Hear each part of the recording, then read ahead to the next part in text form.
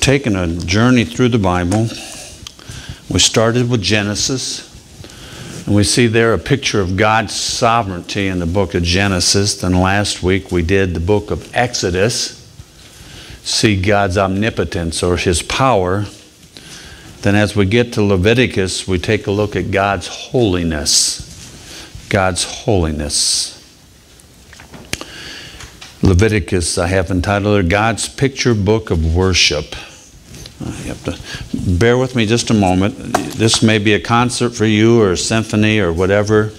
Imagine you're spending an evening at the symphony or the concert and the orchestra is in the middle of a soothing presentation of your favorite song, Antonio Vivaldi's The Four Seasons. Then suddenly the music stops. The conductor faces the audience, begins explaining the technical aspects of the composition. Notice how the fermata punctuated that last measure, he says proudly. Were you moved to tears by that dotted eighth rest? You want to cry, all right? Not because of a dotted eighth rest, because you're sad the music stopped. And Leviticus often has the same effect on many readers. They're reading through Genesis and Exodus and the narratives flowing through and things are happening. And then all of a sudden they come to the book of Leviticus. It starts talking about ceremonial and sacrificial details, anxious for the flow to continue or the music to continue. Many readers rush through Leviticus or they bypass it altogether. They bypass it. A lot of people never read through the book of Leviticus. But just as the underlying technical elements of musical composition are essential to its overall performance, so Leviticus is crucial to the symphony or the flow of Scripture. It may be a little cumbersome and sound a little unnecessary at first, but the more you listen to it, the more you read it, the more we'll come to appreciate its beauty and its placement in God's revelation. The editors of the New Geneva Study Bible expressed the importance of Leviticus this way. It's important to try to understand the rituals in Leviticus for two reasons. First, rituals enshrine, express, and teach those values and ideas that society holds most dear. By analyzing the ceremonies described in Leviticus, we can learn about what was most important to the Old Testament Israelites. Second, these things are foundational for the New Testament writers, particularly the concept of sin, sacrifice, and atonement found in Leviticus are used in the New Testament to interpret the death of Christ. Leviticus speaks to humanity in every age, reminding us the depth of our sin, but also pointing us to the sacrifice of Him whose blood is far more effective than the blood of bulls and goats. And so we see those things that we read about in the New Testament are laid here as a foundation in the book of Leviticus about sin and about how do we take care of that sin, what kind of life we should live as God's children. So we take a look at this book and its pencil portraits of Christ. A little history helps us there, a little bit of background. Again, that name Leviticus. Leviticus is the Latin form of the Greek title. Remember, the Greek version of the Old Testament, which was written in Hebrew, was called the Septuagint. And if you weren't here, we've mentioned that several times. But this is the Latin version of the Septuagint. It called it Leviticus. This is pretty astounding, but it means about Levites. Or pertaining to the Levites. That's what that word Leviticus means. Remember who the Levites were. They were the tribe from Israel, which the priests were drawn. They were responsible for maintaining Israel's worship facilities and practices. And remember, at this time, they have a portable worship building, the tabernacle. And the Levites haul it. They put it up. They take it down. The priests were also taking the title is that because the book is primarily about worship. And what do I have to do to partake in worship of the God of the Bible. However, it's not addressed solely to priests or Levites, but also to the Israelites to tell them how to offer sacrifices and to enter the presence of God in worship. And remember, when you look at that tabernacle, when you get inside, you know, there was a holy place, then there was the Holy of Holies. And nobody could go past that curtain. And so we'll be looking at that. Why was Leviticus written? And what purpose did it serve in the life of the Israelites? The book of Exodus, remember, chronicles the deliverance of the Hebrew people, about 2 million of them, coming from Egypt. God delivered them from Egypt to himself to make them a holy nation, God's own possession. Turn with me back to Exodus, if you have your Bible, to Exodus 19, just for a little review there. Exodus 19, as we looked at this book last week and the week before. Exodus 19 and verses 5 and 6, God says, "Now therefore, if you will indeed obey my voice," I circled that word "if."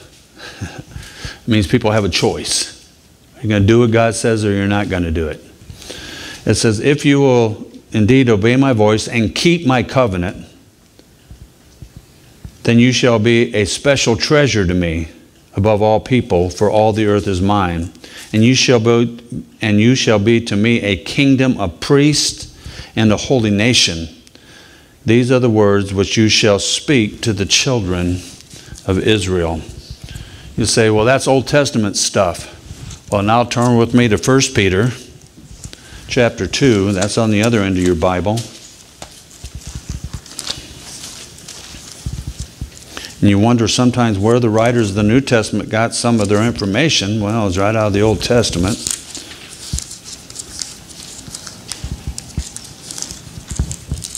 1 Peter chapter 2, verse 9. "But you, Christians, you are a chosen generation, a royal priesthood, a holy nation, his own special people." That's you. That's what he's talking about.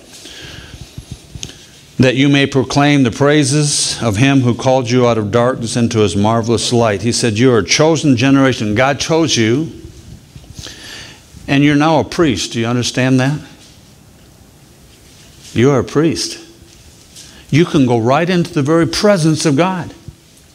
You no longer have to have a mediator. You walk right in. Just only the priest could do once time a year on the Day of Atonement, which is set forth in Leviticus there.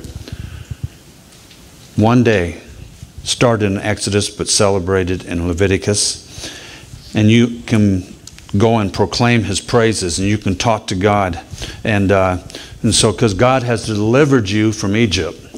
Every person here is a believer. God has delivered you from Egypt, and he's made you his own special people. You're a special person. I know I tell you I'm special needs. But we're all special people in God's eyes. God chose you. He loved you. It's just like when you go to adopt somebody. You know, you've all been adopted into God's family. He chose you and adopted you. God picked you. You're special. And I want you to pick that up. The content of Leviticus was given to the Israelites. Oh, no, I back up here. The details to how the Israelites were to become a holy nation. God had pulled them out of a sinful situation. He's going to turn them into a holy nation, but God tells them how. When God saves you, he's wanting to change you into the image of his son. He's going to tell you what? How to do that. He doesn't just leave you there. Oh, I'm chosen. I'm God's child. Now what do I do? You don't have to answer. God answers those questions. He's going to tell them how they were to revere God. The respect. Remember, as we talked about Moses, when that burning bush, and God says, take off your sandals, for the place you are standing is holy. How do I get inside to the very presence of God? That was a question that would be asked at this time. And then, how they were to treat one another. How am I supposed to act toward a brother and sister in the Lord? We're all part of one family, remember? And how am I supposed to do that? And how they were to reflect God in every area of life. And we'll look at that as we go along. I'm supposed to be a light, salt in this world. And God, I'm supposed to be an expression of God to these people around me. The whole world. The content of Leviticus was given to the Israelites during the year they camped at the foot of Mount Sinai. Remember, God took them through the Red Sea, killed the Egyptian soldiers, book of Exodus, and then they camped at the base of Mount Sinai for a year. This was after they left Egypt, before their wilderness wanderings. So that's kind of gives you a little timeline there. Commentator R. Laird Harris explains that during that year, I tell you what, Moses had a job to do. He had over 2 million people. And remember, they grumbled and complained all the time. This is a group of grumblers and complainers. A lot like us, right? We grumble and complain all the time, you know, and point the finger at somebody else. But anyhow, Moses spent 80 days on the mountain with God. Then the people of Israel, at Moses' instruction, built the wilderness tabernacle. During this year, Moses organized the nation, built up the army, established courts and laws, and ordered formal worship. It was a busy year. Although most of the laws that Moses drew up at that time are found in Exodus and Numbers, Leviticus is the law book par excellence. So it's here that he enforces these things that he told them. How to become a holy people, a people set apart for God. While camped at the foot of God's mountain, the Israelites learned that God was interested in more than just rescuing them. See, it's not all about laws, rules, and all that. He was interested in having a relationship with them. God's desire is to have a relationship with you. It was the Jews. See, they got it all messed up. They thought it was all about keeping the rules. Well, the rules were there for a reason. But God was interested in fellowshipping with them. Remember what God did in the garden in Genesis? He walked in the cool of the day with Adam and Eve, and then sin broke that apart, separated man from God. And now God's given them a way that they can be back and have that relationship restored. It started there in the garden. Remember, he killed an animal and made clothing for them. First time death of an animal was there in the garden, because they were vegetarians up to that point. And so we see that's what, well, and he was willing to come down from his mountain to dwell among them and bridge the gap between deity and humanity. God initiates that, because if God didn't, there's no way we could ever get back in a right relationship with God if God didn't initiate that. Leviticus falls neatly into 2 main sections. I gave you a couple outlines there. One is a timeline kind of thing, the way to God and the walk with God. And it's lifestyle and access. How do I get to God when at that time nobody except for the high priest one time on the Day of Atonement went in to the very presence of God and sprinkled blood on the altar there. The way to God. And then that's what I have on my book. I write my Bible, as we've been doing, as we've been going along. And Leviticus I have open in there. I have written in my Bible, that's the Latin form of the Greek title. Leviticus, it means about Levites or pertaining to the Levites. That's really astounding. And it talks about God's holiness. And I tell you what, folks, this is a generation that has lost the picture of how holy God is. We have God as the man upstairs. Give me a break. If he's just a man upstairs, we're in bad shape. That means we're out, whatever's happening is happening. There's nobody in control of it. But God is in control of that. You know, I understand sometimes when I get that, because Jesus came as a man and he is a friend of sinners. But don't lose the respect and the reverence for the holiness of God. He's pure, he's righteous, he's light versus darkness, and it's just all those amazing things. And the first one we see the way to God, chapters 1 through 17, so I wrote that in my Bible. And then in chapters 1 through 7 we saw laws concerning offerings. Laws concerning offerings, chapters 1 through 7 is on your outline. I write that in my Bible so that I have it for a reference. In His mercy, that's not giving us what we do deserve. You understand that? That's what mercy is. We all deserve what?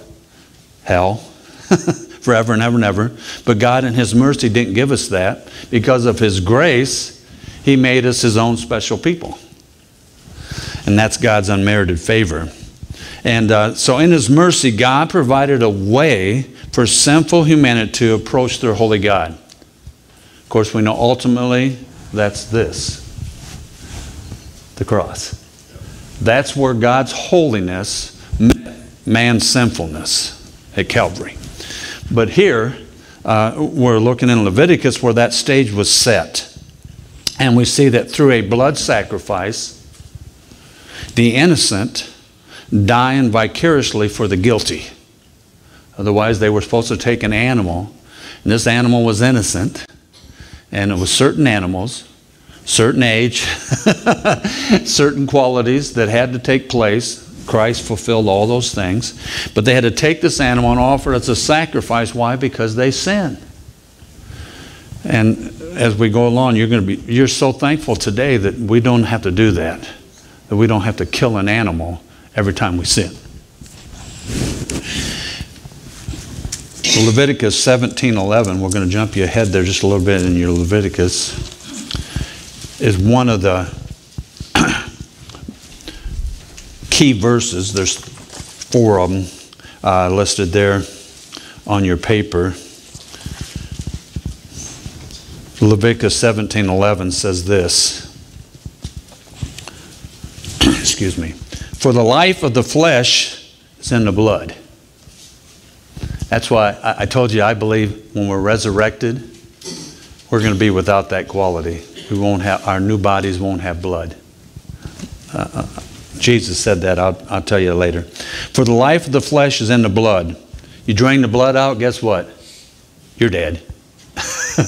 That's what it's talking about, life and death. And I have given it to you upon the altar to make atonement for your souls.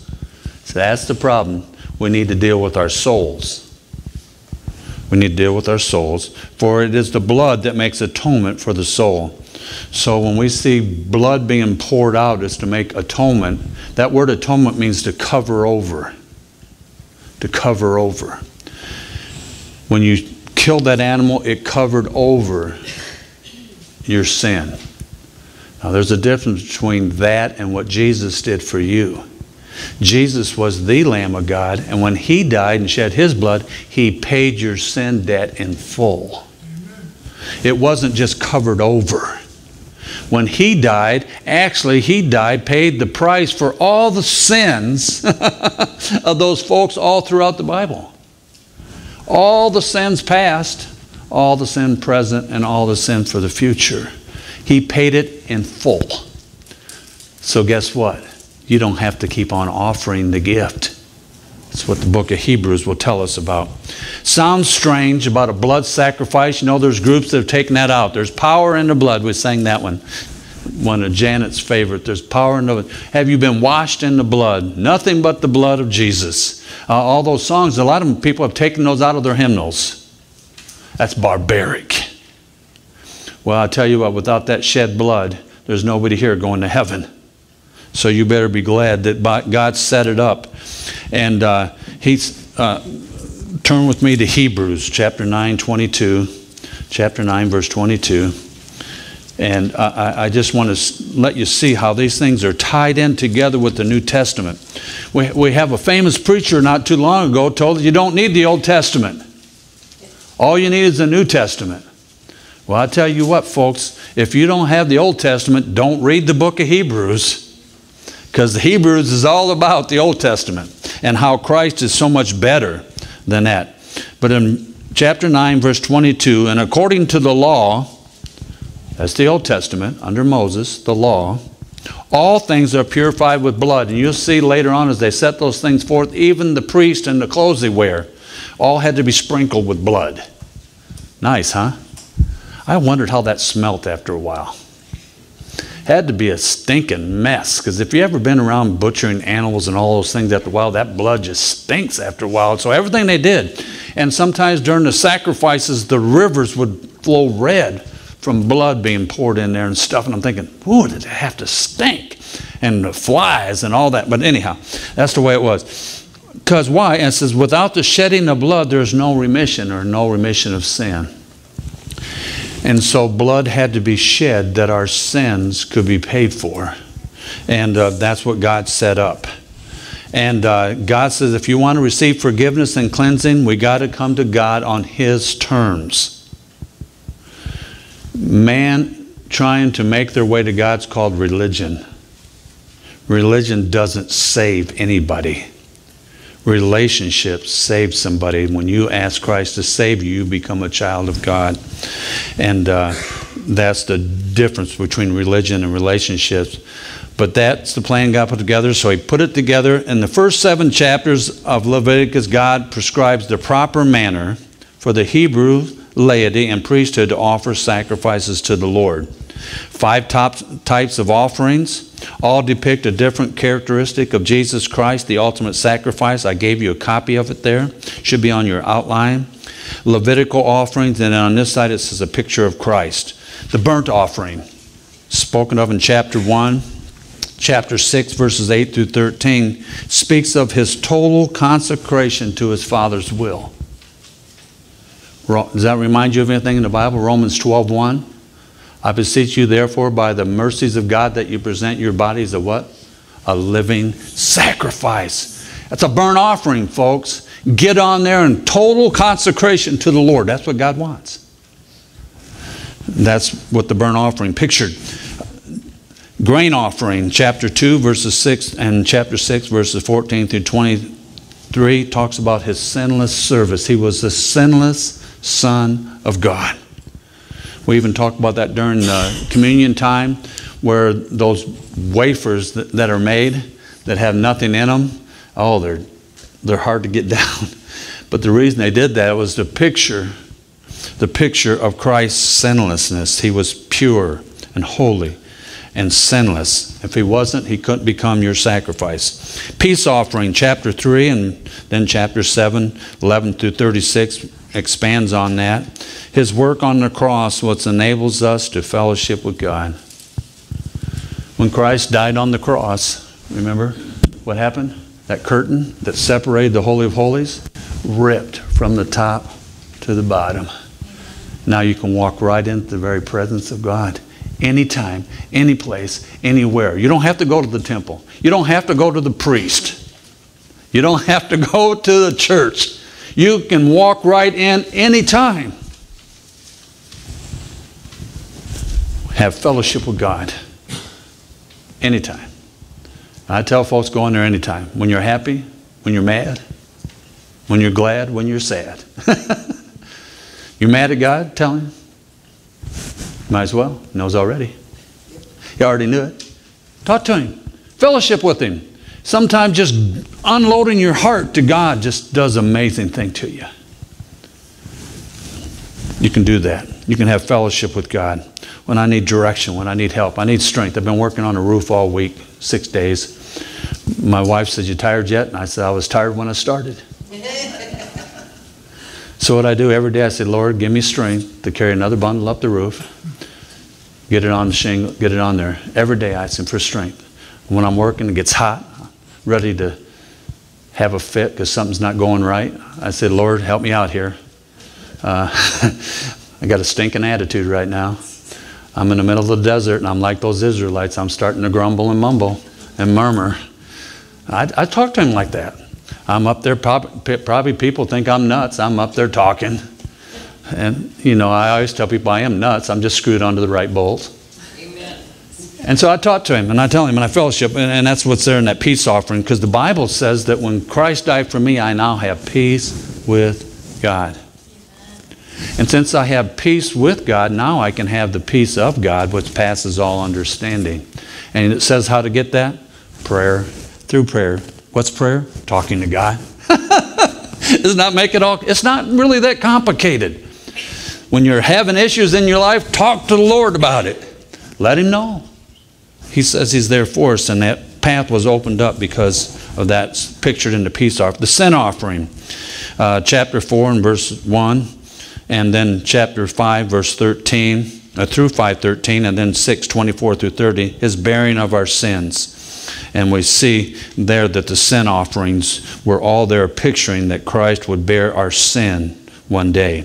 And the guilt offering, chapter 5, verse 14 through 6, 7, and 7, 1 through 10, is payment for the damage of sin. A lot of people are carrying a lot of guilt around. And I always think of David. And in Psalm 32 and Psalm 51, David cries out because the guilt was so heavy. Could have been up to a year that David lived in that sin of killing Uriah because he went and slept with his wife and got her pregnant. That's to sum up the story. That's a man after God's own heart. And he knew the consequences of that. Because remember when Nathan told him a little story about the lamb? David got ticked off. I think we ought to kill that guy and blah, blah, blah. You ought to pay it back. And he's getting all mad. And then Nathan goes, guess what? You're the man. That's what he said. You're the man. And David goes, and I'm not for sure if he wasn't relieved as much as he was condemned. Because for a year he's been hiding that. He says in the Psalm that sin was making him sick. He was weary and heavy. That's what happens when a Christian can't have fellowship with their Heavenly Father. They get sick, they get weak, they get weary. And if you don't keep fellowship up with God and sin gets in and guilt comes. And God says there, and David says, remove the guilt. Wash me. Will you clean me up? I can't take it any longer. And God did. He forgave him. God washed him clean. But always remember, there's consequences to sin. There's always consequences, and David had to live with those. And that's the way it works. There's the law of the offerings. And then in chapters 8 through 10, so we back up just a little bit there, chapters 8 through 10, we have the laws concerning the priesthood. Boy, this is amazing. This section describes the specific duty of the priest. What he was to wear. He had to wear certain clothing that God prescribed. How to prepare. Which animals to sacrifice. You know, they had the clean animals, the unclean, all this stuff. And how to offer them. Some they could burn the whole animal up. Some they couldn't. Some they kept. Some they ate. Where to stand. Had to stand in a certain place. What to say. You know, we have a lot of that ritualism in so-called religious systems today. Everything is laid out for them. If they do communion, well, they have a written script that most of them have memorized. And that's what they had to do. And they had to know what to say, what to drink, what not to drink, and what to eat and what not to eat. Everybody ready to sign up? That would have had to be a hard... I said, praise God that I'm under New Testament and under grace. I don't have any script that I have to fill. I don't have anything that I have to pray, that I have to say. Just what God lays on my heart as I study His Word and prepare and talk to Him, and I can be real. I've been in front of pastors. I used to go to a pastor's conference out in Lancaster, Pennsylvania, and I watched a couple pastors, well-known pastors. They were so to the book. They weren't real. They weren't like Chuck Swindoll, who just laughs. He can be so serious, the next thing you know, he can laugh. Dr. Jeremiah tells jokes all the time, tells jokes. So is Dr. Swindoll. These guys are real. And you can understand they've been through these things. You feel like they're a real person. They're not just a puppet up there performing for you. The guys that I watched, their hand motions were all mechanical, and how they read the scriptures, and no pre-recorded music, Bob. That's sinful. And Jim, especially don't you have no drums in that music, because that's from the devil. Come on, let's be real. We're people of God. God says enjoy Him. Live a life. God knows that you're all individuals. Everybody in here is different. Some of us are more different than others. But that's all right. Linda's pointing at herself. I wasn't going to say anything about you, Linda, because I don't think you're different. You're a lot like the rest of us. And anyhow, but God said there was a way to do things.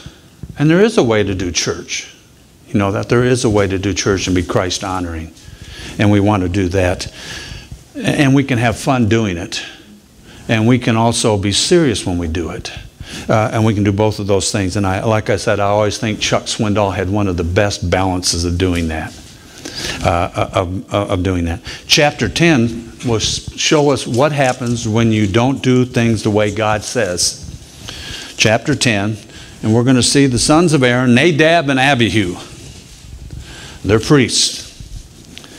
It says, then Nadab and Abihu, chapter 10, verse 1, the sons of Aaron, each took his censer and put fire in it, put incense on it, and offered profane or strange, depends on which translation you have, fire before the Lord, which He had not commanded. So they're doing something that He didn't set forth for the priest to do.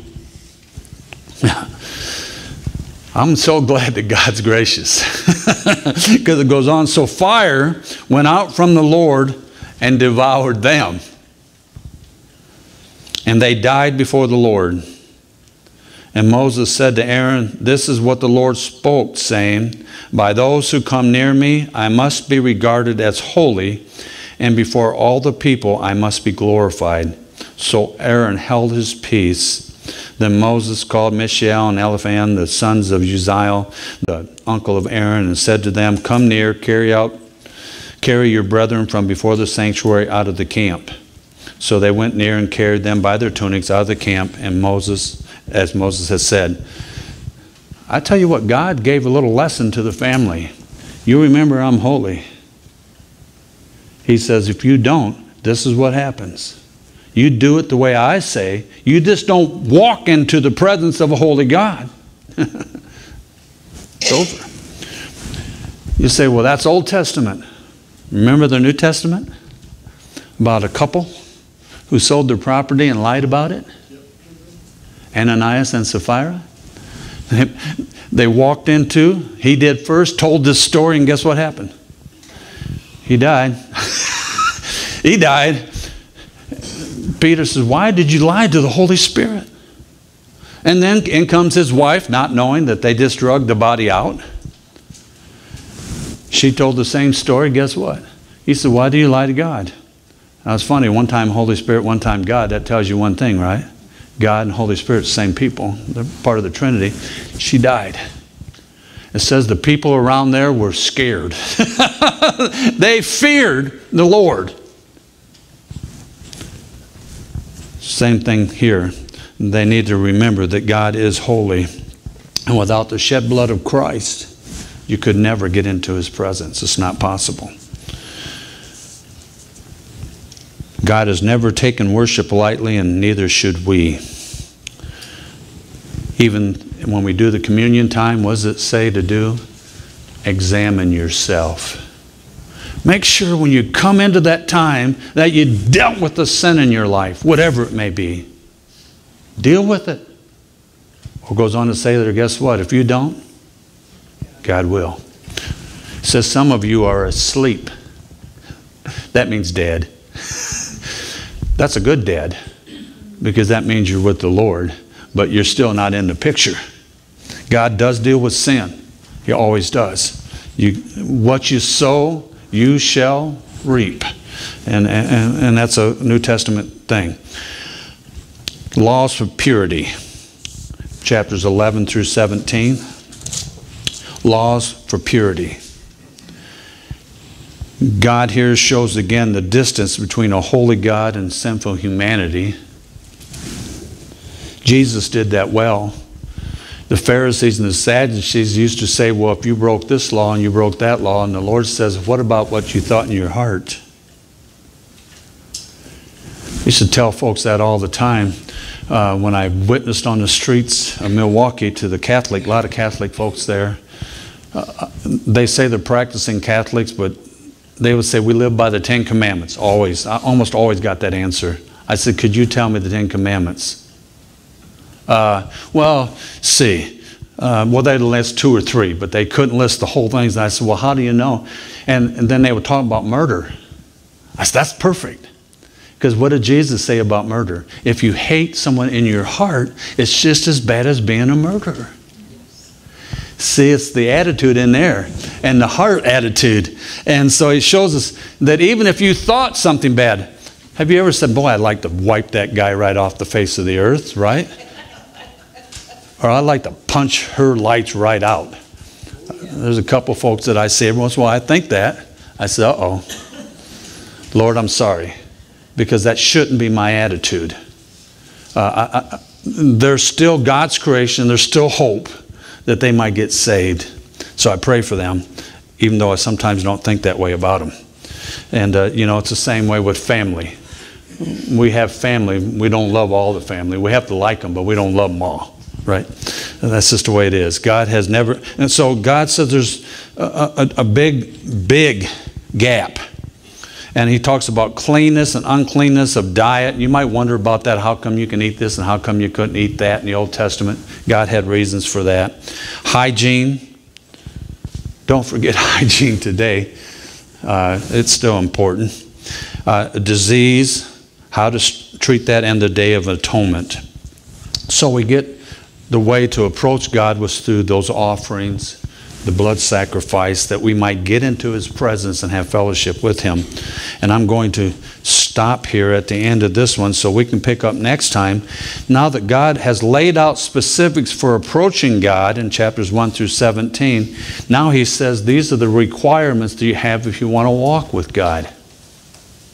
So now you're into his presence, and now you're his child, and that comes right into our life today. Now, how should I live now that I'm his child? That's what he's going to do in the book of Leviticus.